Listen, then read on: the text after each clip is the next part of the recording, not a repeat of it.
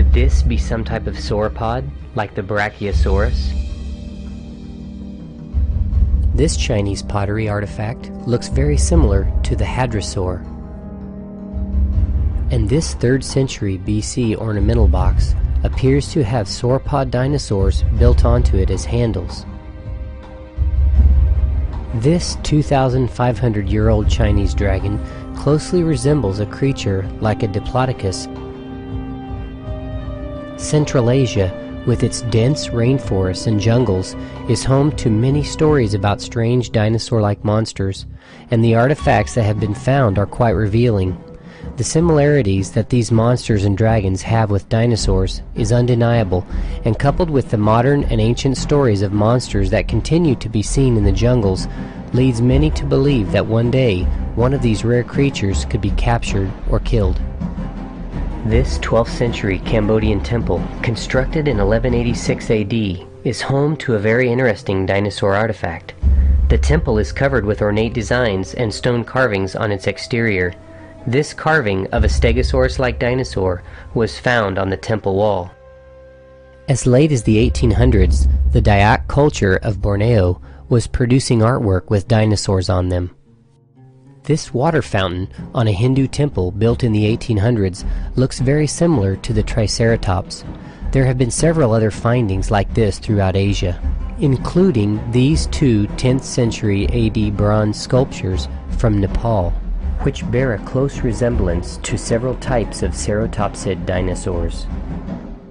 European history is filled with dragon artwork, sculptures, and artifacts. These not only include the popular look of dragons seen in much of the artwork, but also include many other fascinating creatures that look very similar to dinosaurs. The Palestrina mosaic from around 100 AD has several animals depicted that appear to be extinct and prehistoric. Why would the Roman culture place prehistoric extinct creatures within their historical documents and artwork? The obvious answer is that they existed together and they recorded what they observed. Here we see a dinohyus, which means terrible pig. The dinohyus was supposed to have died off about 24 million years ago, and here we see several men fighting what appears to be a type of quadruped dinosaur. Found at Carlisle Cathedral on the tomb of Bishop Richard Bell, who died in 1496, are these 2 brass engravings.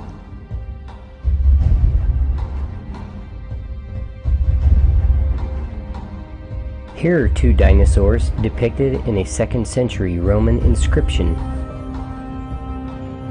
The Thracians were a group of Indo-European tribes who spoke the Thracian language and thrived from 3200 BC to 500 BC. This Thracian helmet is adorned with an ornament that looks much like a Centosaurus. Look at the ornament in comparison to skeletal remains and drawings. Many other ancient cultures throughout history have given us artwork, sculptures, and artifacts that point to the existence of dinosaurs and man together. Take a look at a few more of these amazing artifacts. This amazing cave drawing was found in Wapatki National Park, Arizona. It is thought to be around 1,000 years old. At Bridges National Monument in Utah, the Anasazi Indians made this cave drawing several thousand years ago. This ancient cylinder seal was found in Mesopotamia.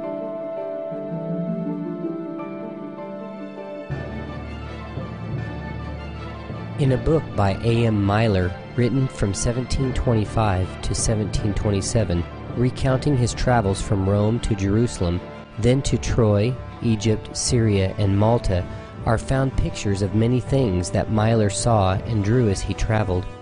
This is a drawing of something seen by Myler. It appears to be some sort of flying dragon.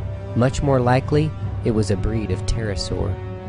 Indians in the American Southwest and also throughout Central and South America tell stories of the thunderbird that by description and some archaeological evidence could be a pterosaur or pterodactyl. And Indian prayer sticks that are used to this day have the head of a pterodactyl on them. This brief video touches on only a small portion of the physical evidence for the existence of dinosaurs with man, and at the end you will be given references if you wish to investigate further. Now that we have looked at the history, let's take a look at the present day and examine evidence for dinosaurs that could still be alive today. If there are dinosaurs that are still alive, and they have always existed with man, this means that modern scientists have made some serious errors regarding their interpretation of geologic and paleologic data. It also spoils the strongly held belief that the dinosaurs were wiped out 65 million years ago when a comet hit the Earth. So what really happened to the dinosaurs? This narrator and many millions of other learned people, young and old alike, believe the biblical story of the Great Flood tells their fate. The Bible says that Noah took 2 of every kind of animal onto the ark. If that is true, then Noah would have included young dinosaurs, which were much smaller than their older adult counterpart. The environment before the flood was very different, and this allowed both men and animals to live extremely long lives. All reptiles grow from the time they are born to the time they die, so a reptile that was 600 to 900 years old would have been an extremely large animal, a dinosaur. The younger dinosaurs would have been much smaller. It would have been logical for Noah to take younger animals for several reasons. They eat less, sleep more, produce less waste, and have a longer reproductive lifespan. All life on Earth, except for those on the ark, perished and was buried in the sedimentary rock layers that were laid down by this worldwide catastrophic flood. The vast fossil record that we see so consistently throughout the entire world today is proof of this worldwide flood, and interestingly, there are over 500 flood legends and stories from around the world. After the flood, Noah's family and the surviving animals began to repopulate the earth. Over time, the dinosaurs, like many other creatures, were hunted to near extinction. There would have been multiple reasons why the surviving dinosaurs would have been killed off by man. They were usually described as being ferocious and a menace to people. Also, they would have been hunted for food. And finally, they would have been hunted for the honor and glory of killing a ferocious creature. So where would we find very rare and nearly extinct animals which had been nearly wiped out by man and the harsh post-flood environment? It would be logical to look in places where man has difficulty reaching. The nearly impenetrable jungles and deep vast bodies of water throughout the world would be a good place to start. One of the most common dinosaurs that we find evidence for in our time is the plesiosaur or elasmosaur, which were types of dinosaurs that lived primarily in water. It would have been much more difficult for man to hunt down this type of creature due to its ability to live almost entirely in water. Also, it is believed that these creatures, as well as many other extinct reptiles, are nocturnal like the alligator and caiman, making them even more elusive.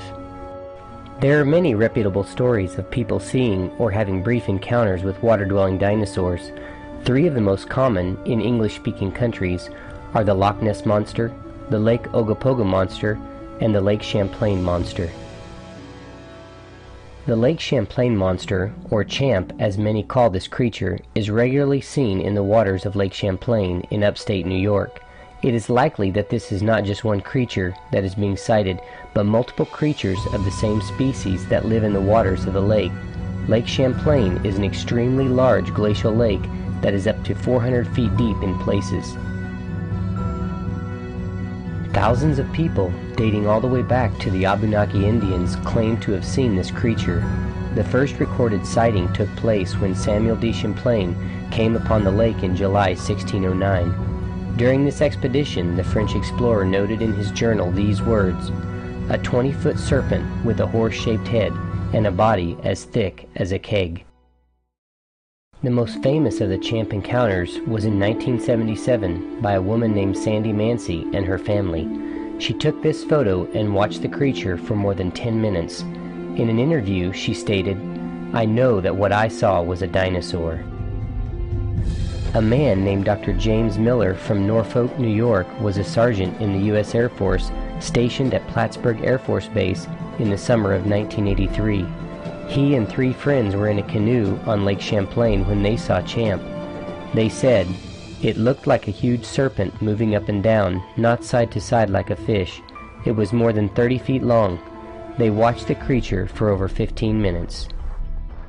Lake Okanagan, an 80-mile-long lake in the south-central interior of British Columbia, is home to a creature that has been named Ogopogo by the local people. Archival records of Ogopogo's existence go back to 1872, and sightings have been reported regularly up to the present. The creature is described as being 1 to 2 feet in diameter with a length of 15 to 20 feet. The head has been described as being horse or goat-like. Early inhabitants of the area, including Indians and English settlers, both had encounters with Ogopogo, and it's recorded that armed settlers patrolled the shoreline to prevent attacks from the creature. On September 16, 1947, Ogopogo was watched by some 30 cars of people along an Okanagan Mission beach. The creature was described as having a long, sinuous body, 30 feet in length. Not many creatures like this have been sighted by such large numbers of people at the same time. On July 17, 1959, a group of people saw a tremendous creature with a snake-like head and a blunt nose swimming some 250 feet from their motorboat on Okanagan Lake. The group watched the creature for over 3 minutes, after which it submerged. Loch Ness, which is a lake in Scotland, is home to the Loch Ness Monster. There have been thousands of in-water and out-of-water sightings over the past several hundred years. Some of these sightings have been very close encounters. The list of reputable people who have been eyewitnesses goes into the hundreds. It includes doctors, lawyers, scientists, farmers, clergy, and many people just like you and me. These people, many of which have given sworn statements to the truth of what they have said, all say that they saw a creature that is like nothing they have ever seen before, and many say that the creature closely resembles a plesiosaur. For a deeper look into the Loch Ness dinosaur, the website www.nessie.co.uk is about the best. They have records of hundreds of eyewitness accounts and information on the continued quest to positively identify the creature. Lake Erie has been home to a number of sightings of strange, unidentified creatures. This small creature was discovered dead along the shore of Lake Erie by a taxidermist named Pete Peterson of Lakewood, Ohio. The creature was 3 feet long, had 4 flippers, a small head, and a long neck. He took the creature and mounted it. The creature appears to be an infant plesiosaur. In 1925, this creature washed up on the coast of California. E.L. Wallace, president of the Natural History Society of British Columbia, said, "My examination of the monster was quite thorough. It had no teeth, its head is large, and its neck full 20 feet long. I would call it a type of plesiosaur." Another witness, Judge W.R. Springer of Santa Cruz, felt the creature was from a prehistoric age. He added his observation: evidence of 2 short feet or flippers, and probably swam with its head high above the water. During the 1930s and 40s, such creatures were spotted many times by fishermen of Monterey's sardine fleet, with one account stating that it was witnessed by one boat's entire crew of 12 men. There have been thousands of confirmed sightings of very large, long-necked serpent-like creatures from the United States, Canada, Scotland, Russia, Norway, English Channel, Brazil, Japan, China, and Sweden. Several unidentified dead creatures of similar description have also been found. Skeptics make excuses for such sightings, but the evidence still remains. The sheer number and also the valid testimonies of people of reputable character make these sightings hard to deny. Found in the deep jungles of the African Congo is the largest swamp in the world. The Likawala Swamp is 55,000 square miles in size. This should give you an idea of just how big the swamp is. The swamp is 80% unexplored. Very few civilized people venture into this swamp because of the harsh conditions, but tribespeople living around the swamp say that there are several creatures that live there that are apparently living dinosaurs. When they are shown pictures of different dinosaurs, they identify without hesitation the hepatosaur and the triceratops as creatures that they have observed in the swamp. The hepatosaur